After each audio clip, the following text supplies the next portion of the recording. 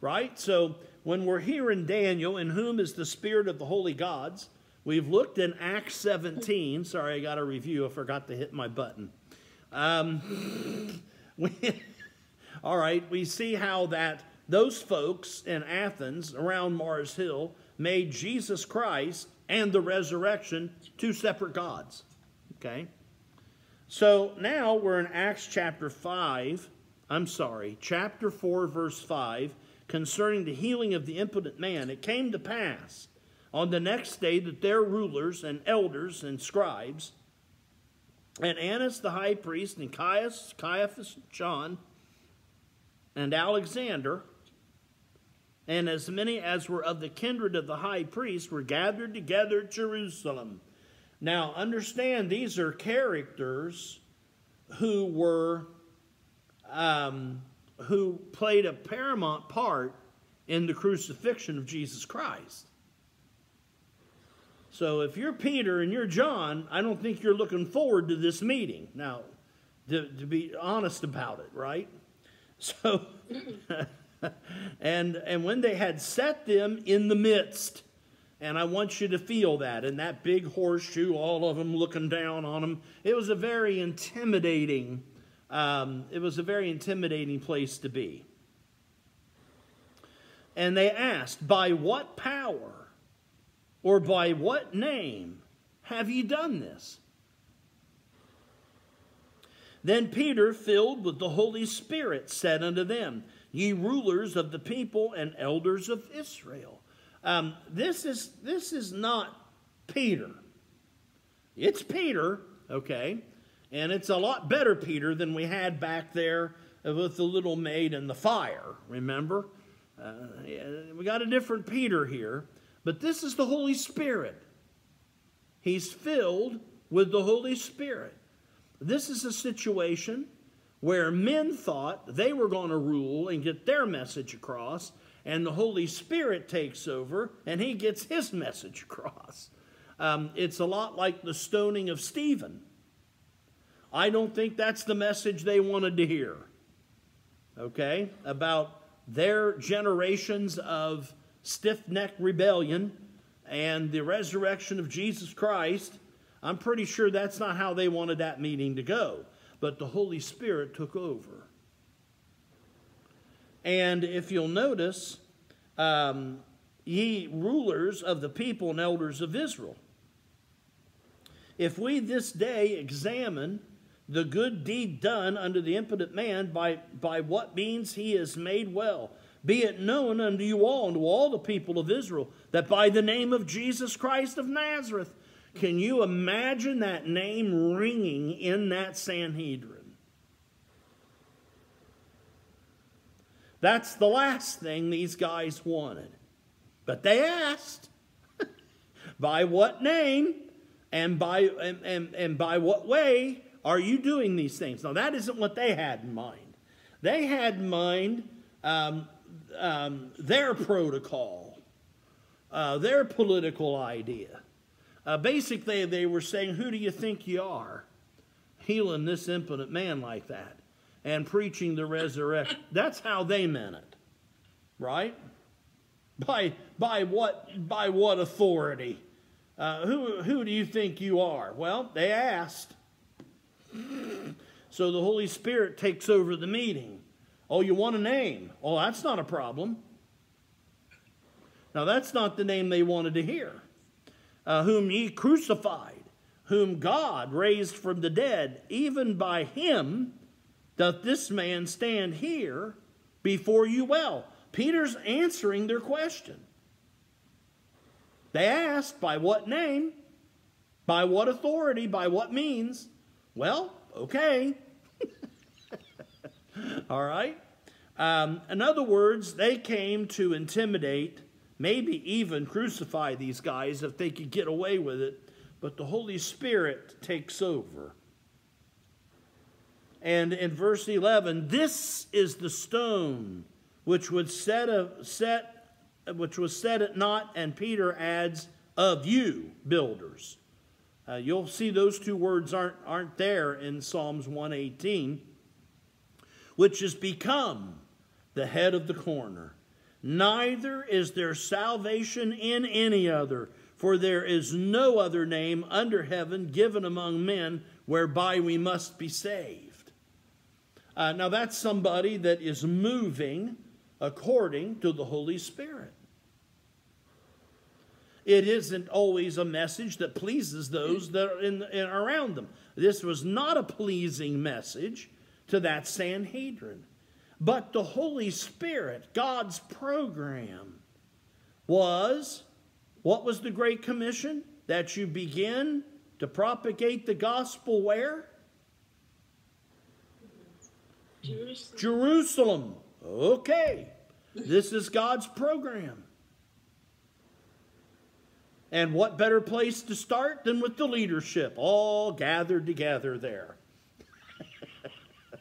You see, there is a new administration in town, and it's Christ and his church. This is that stone which was set at naught of the builders, or of you builders.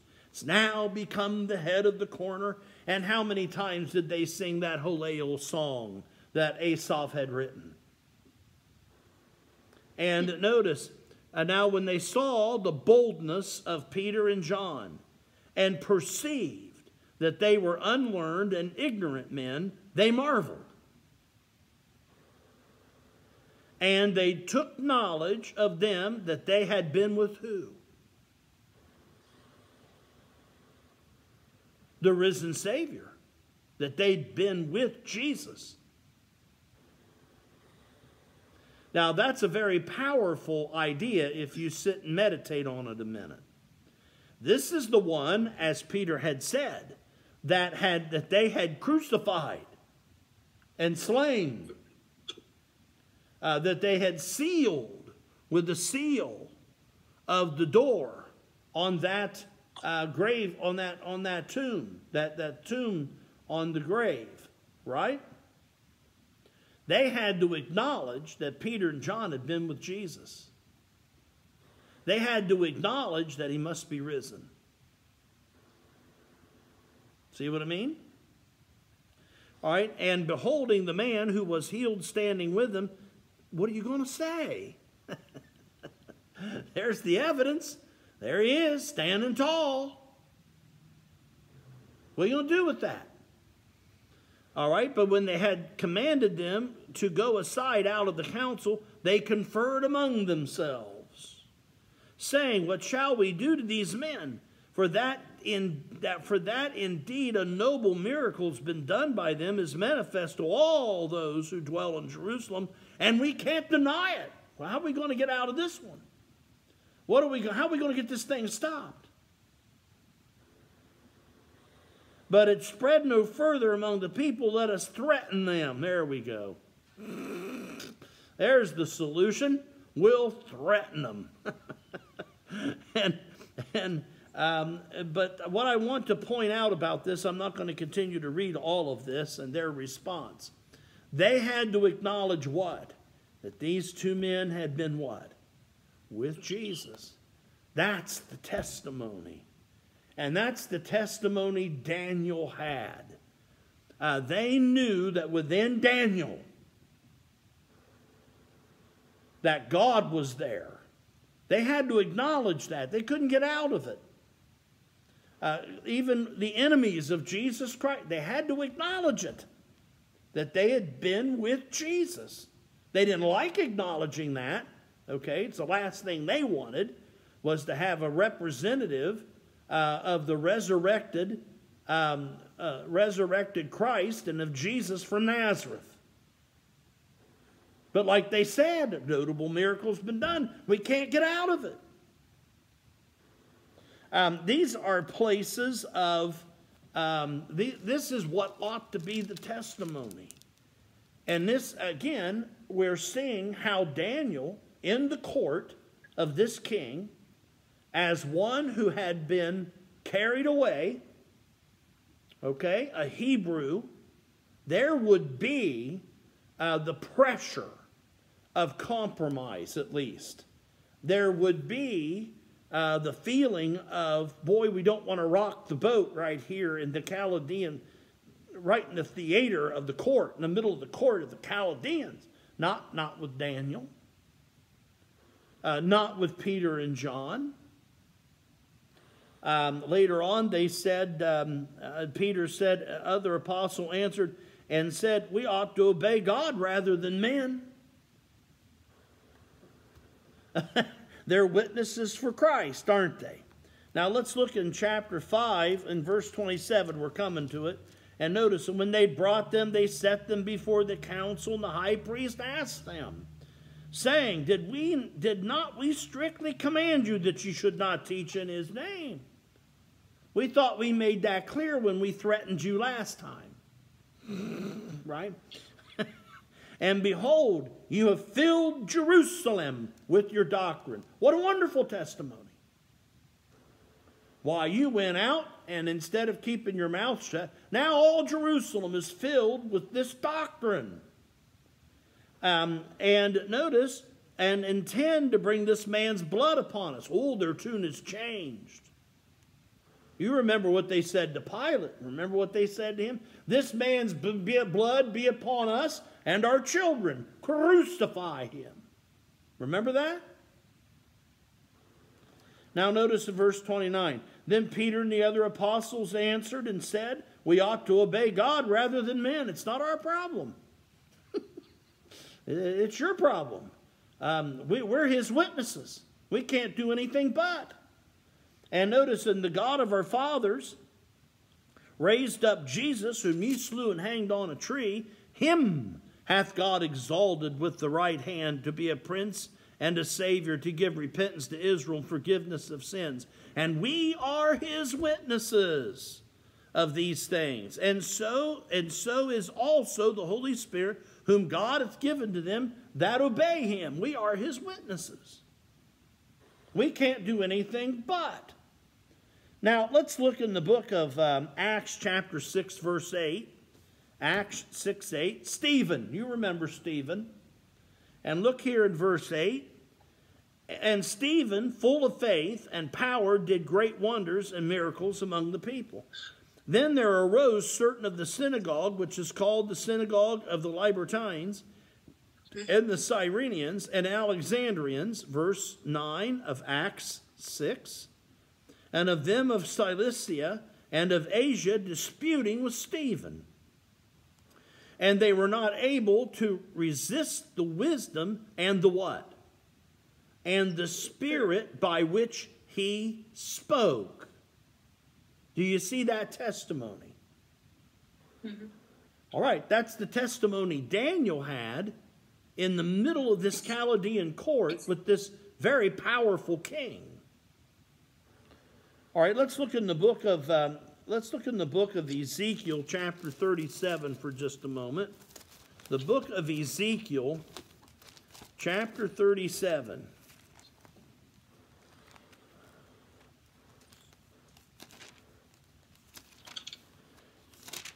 Ezekiel chapter 37. And let's look here in verse 1.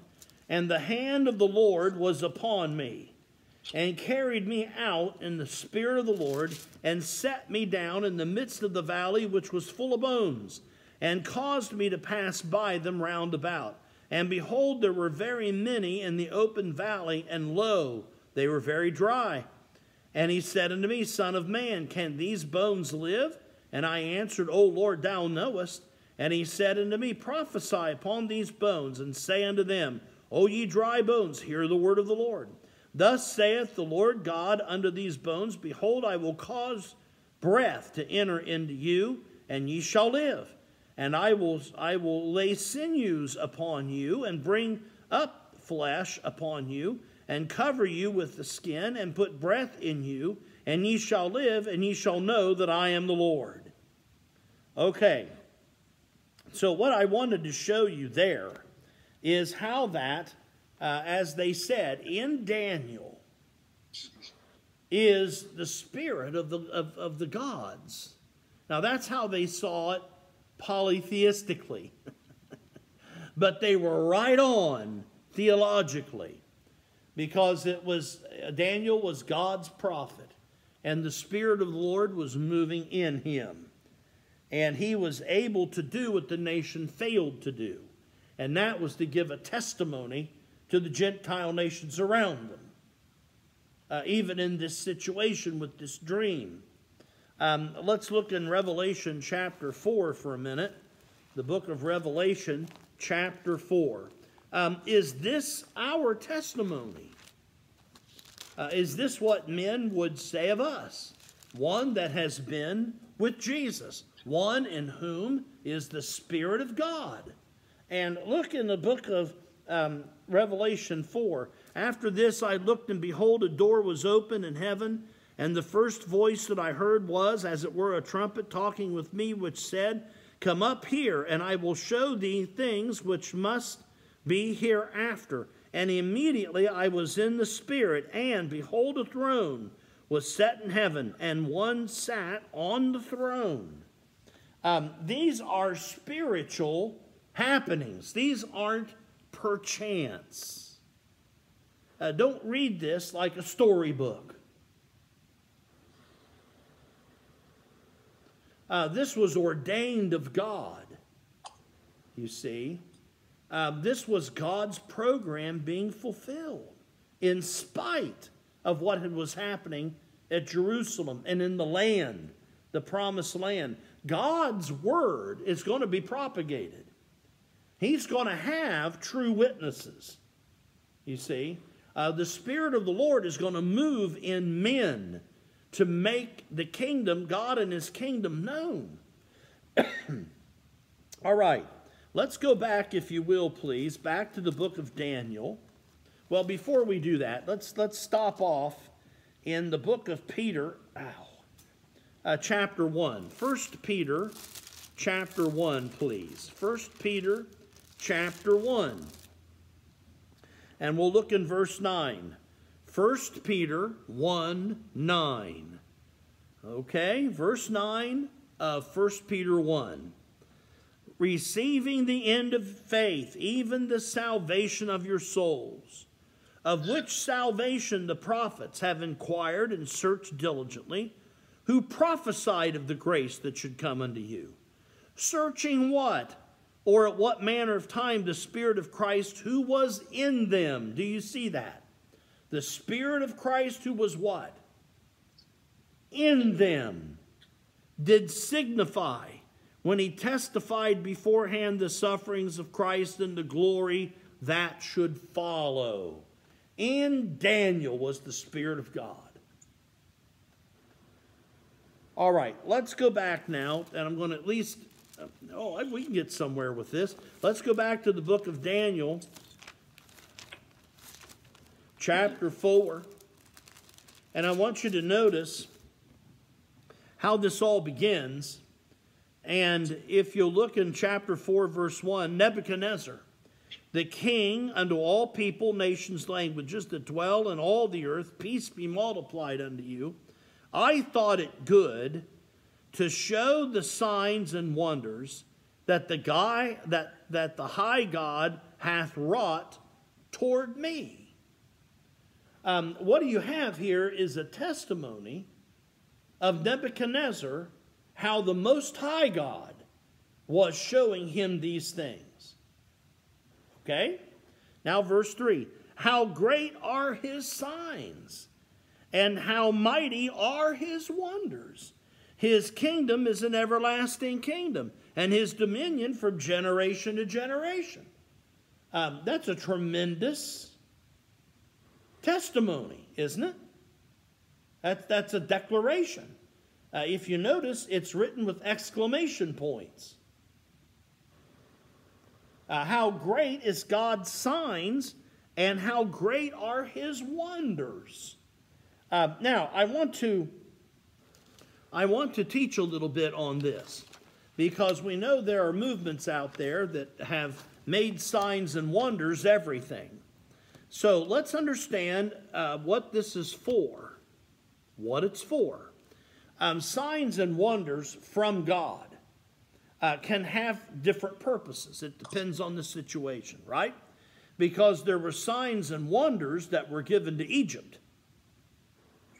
And they were given in judgment. And God was declaring war on their system, the stuff they worshiped. They worshiped the Nile. Okay, they worshiped what God plagued them with. Okay, and he did that they may know that I am the Lord, that I am God. And guess who else he did that for? Israel. They had kind of spiritually fallen to sleep. They were kind of going along with the economy and everything that was going on there in Egypt. They had been Egyptianized rather than the Egyptians being Hebrewnized, right? And you remember when they complained against Moses, oh, that we could have the leeks and the garlics and all of the wonderful things in Egypt. I guess they forgot about their children being thrown in the Nile. Guess they forgot that part. I guess they forgot the part where they were literally worked to death. Okay? I guess they forgot about all that. But you can see how that Egypt had gotten into God's people. You can take Israel out of Egypt, but we didn't get Egypt out of Israel.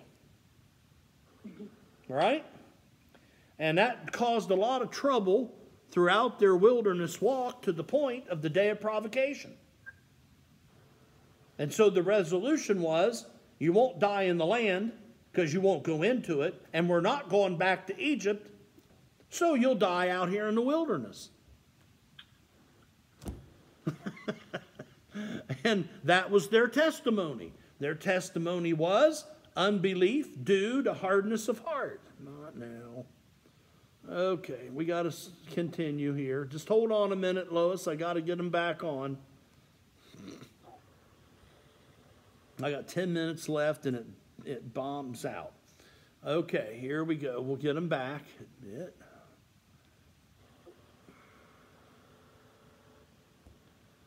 I'm going to get us on Showtime if it kills me. Admit.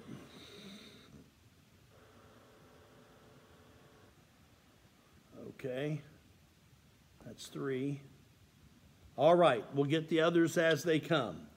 Okay, so let's look now further, if you will. And I want to, as I introduce this, we don't make signs and wonders our religion. And why is that?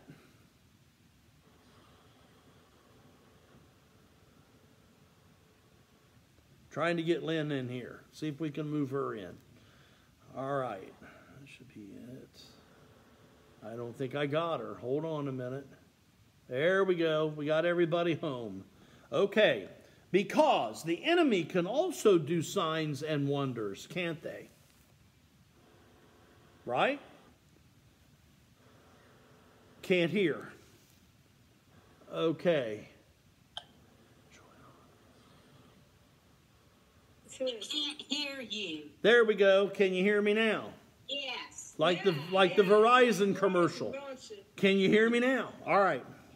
I don't know why it did that. I don't know. What I'm saying is we cannot make signs and wonders our religion. That's not what they're for.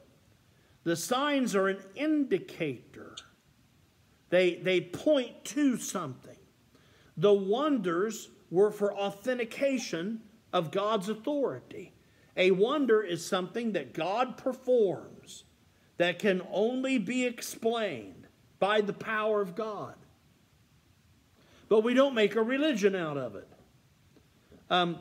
We don't worship the sign and the wonder. That's not what they're for. And remember, about demanding a sign or a wonder shows a lack of faith. Mm-hmm. And also signs and wonders can be performed by Satan. Mm-hmm. So you want to be kind of careful that we understand what signs and wonders are for. Now what Nebuchadnezzar is saying in Daniel 4 is exactly right, actually. How great are God's signs and wonders. And what he's doing is acknowledging that these signs and wonders are coming from the God of Israel. He's acknowledging that. And from the King of the everlasting kingdom and dominion. So we'll begin to look at this. Look in the book of Acts chapter 2 and in verse 22 for a minute. Acts chapter 2. Acts 2 and in verse 22. And notice what it says as Peter is explaining what was going on. And remember, what was the sign there? Tongues. And you know how that's been misconstrued. Right? We have people running around. Everybody's supposed to speak in tongues and saved. That's the biggest lie there ever was. That's not so. The Bible says the opposite. You see what's happened there. See? That's taking the sign or the wonder, okay, and that becomes the central focus, even for salvation. Now we have a different gospel. That's no different than the Galatians with circumcision. See? You got to be saved by grace through faith, but you better be circumcised to get those promises of Abraham. That's not what circumcision was for. What was circumcision? It was a sign of the promises of God. Do you see how that can be done? And it is deceptive. It's like the old crafty enemy to do something like that, isn't it? Ye shall be as gods, knowing good and evil. Taking something that is pure and true and then putting an interpretation to it that has absolutely nothing to do with Christ and his gospel. In fact, perverting the gospel of Christ. And the Galatians had perverted the gospel of God's grace. All right, now look at Acts chapter 2, verse 22. The sign that was there was these devout Jews heard these Galileans speaking in the languages of the country they had come from. And they knew these Galileans weren't the most educated people in the world, so they knew that it was not they who were doing it. And so they said, what does this mean? They knew it was a sign. What's this pointing toward? And that opens it up for Peter to give the gospel and begin the church of Jesus Christ. And if you look in verse 22, ye men of Israel, hear these words, Jesus of Nazareth, a man approved of God among you, by what? Miracles, signs, and wonders, which God did by him, Jesus Christ, in the midst of you, as ye yourselves know. Now, what's Peter doing? Those wonders, signs, and miracles, you were there. You saw them, you know. Kind of like the men in the Sanhedrin. Well, this guy stands here whole. What are we going to do about that? We can't get out of it. We can't deny it. There he is, and we used to give him money every day when we came in the temple. So we've known him all these years. We know this isn't a prank. What are we going to do? Well, let me see. Let's threaten him. I don't know. I guess that's what they came up with, right? But here, Peter is pinning it on him. And what's he saying? You know you saw those things. You know you were there, which he did right in front of you. Right? Him being delivered by the determinate counsel and foreknowledge of God, ye have taken by wicked hands and have crucified and slain, whom God hath raised up, having loosed the pains of death, because it was not possible that he should be held by it. Let's look further in Hebrews chapter 2. Hebrews chapter 2. There's a warning concerning these things. Look in Hebrews chapter 2. Hebrews 2 and in verse 1. Hebrews chapter 2, verse 1. Therefore, we ought to give the more earnest heed to the things which we have heard, lest at any time we should let them slip. For if the word spoken by angels was steadfast, and every transgression and disobedience received a just recompense of reward, how shall we escape if we neglect so great salvation, which at the first began to be spoken by the Lord, and was confirmed unto us by them that heard them, God also bearing them witness, both with what?